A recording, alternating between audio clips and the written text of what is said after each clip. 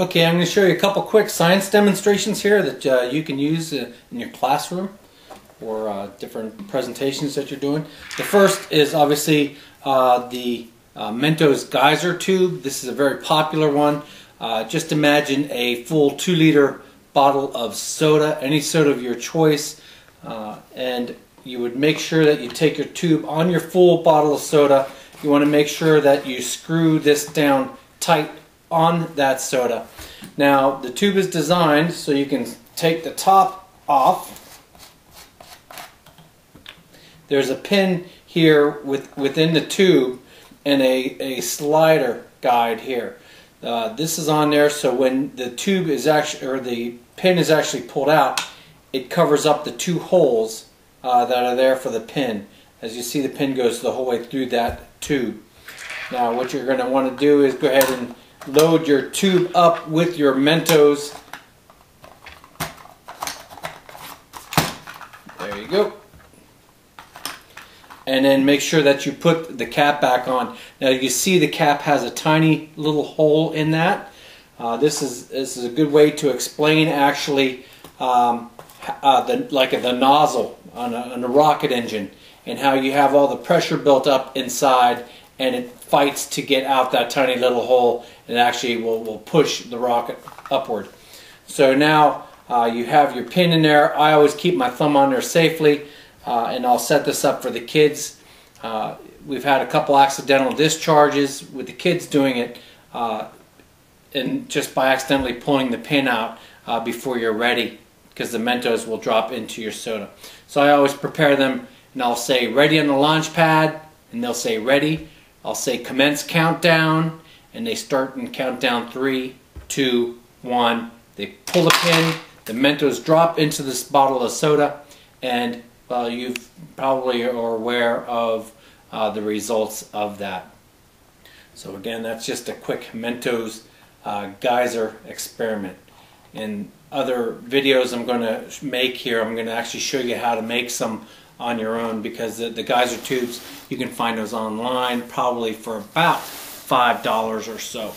Okay, now I have a couple other things. I have another video up recently on how to use the super absorbent polymer crystals, the gel crystals.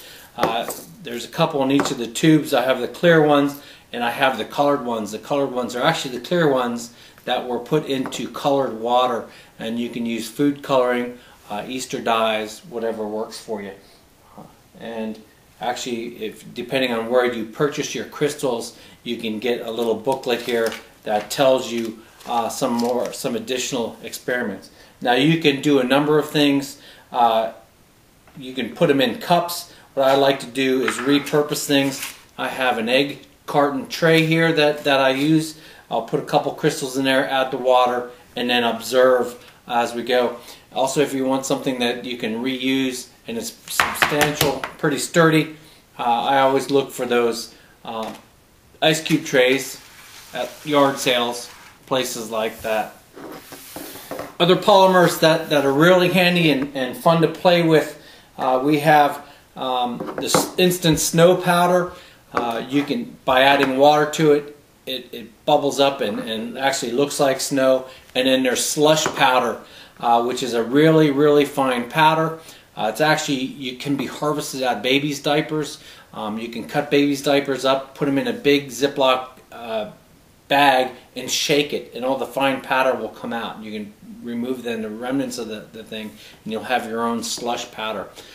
Just by adding a little water to the slush, it'll turn to gelatin. And you can play around with that and develop all sorts of neat science tricks. You'll probably find some of those online as well. And with the instant snow and with the slush powder, again, depending upon where you purchase them, you'll actually get like the little booklets that'll explain some of the experiments with you. To you. How's that? Okay. Oftentimes you do activities that includes balloons. You know, obviously there's a bunch of potential energy inside of this balloon. It's just air wanting to get out. That's why it's blown up. So when you're doing some work with potential energy and kinetic energy, I always use the balloons, balloon rockets, and rocketry as well. What happens though is part of an issue with balloons. If you have kids and balloons, they become a distraction quickly. So they're going to either make noise or they're going to pop them or whatever. So you can control that and actually manage that just by doing another experiment. Get yourself a nice little bamboo skewer, make sure that it's relatively smooth.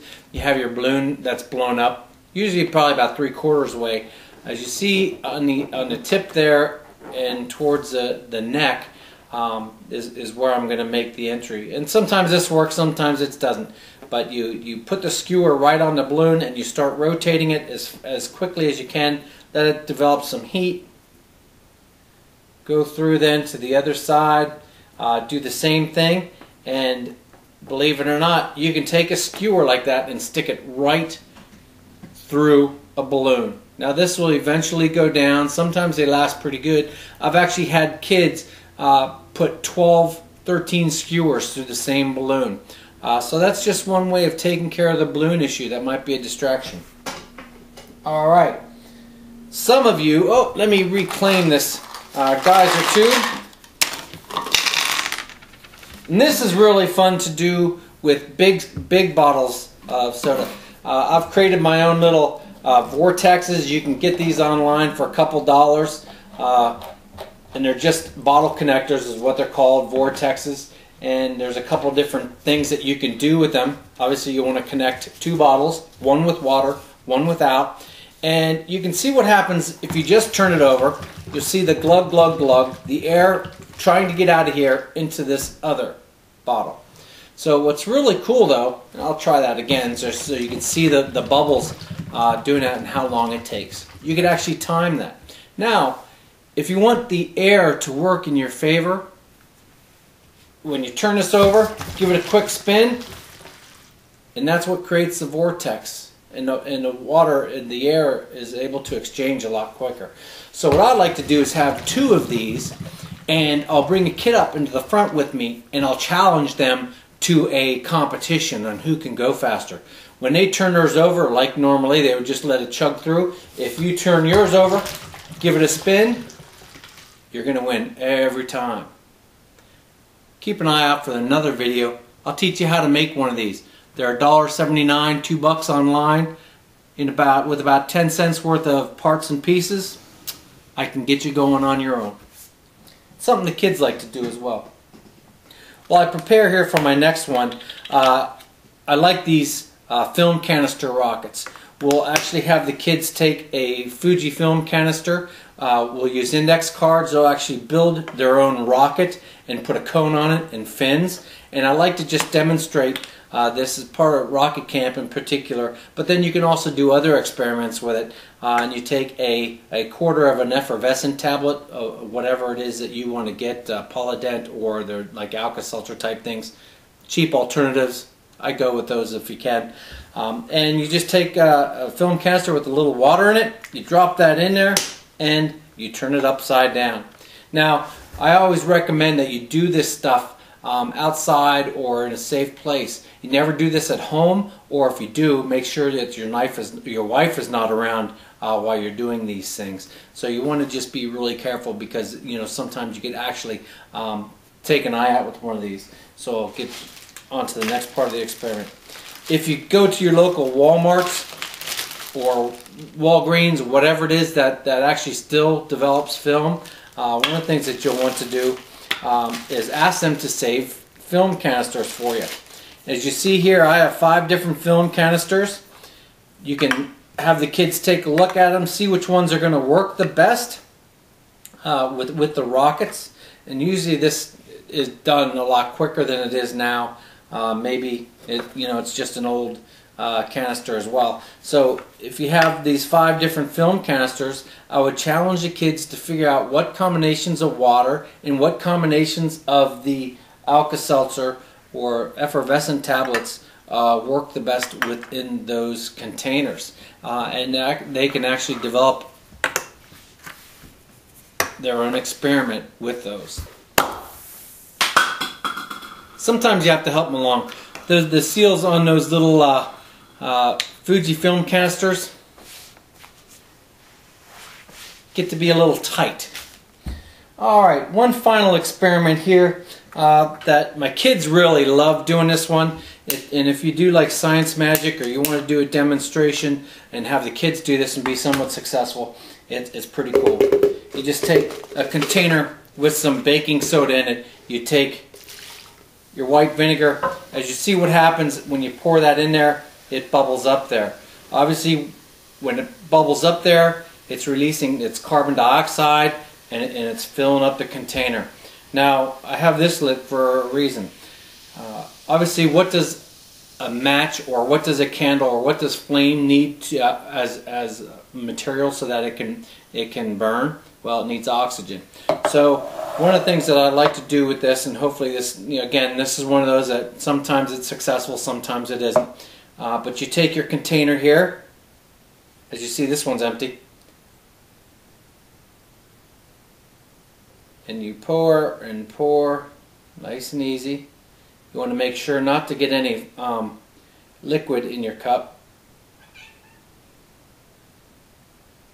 You keep pouring that until it's right out to the very edge.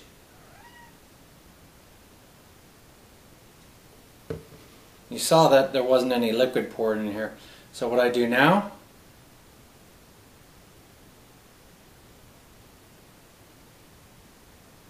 trick to this one, it's really cool, is that the carbon dioxide is actually heavier than the air. So you can take the carbon dioxide, pour it from one container into another, and then pour that over the candle. The carbon dioxide takes the air away from the burning flame and smothers it.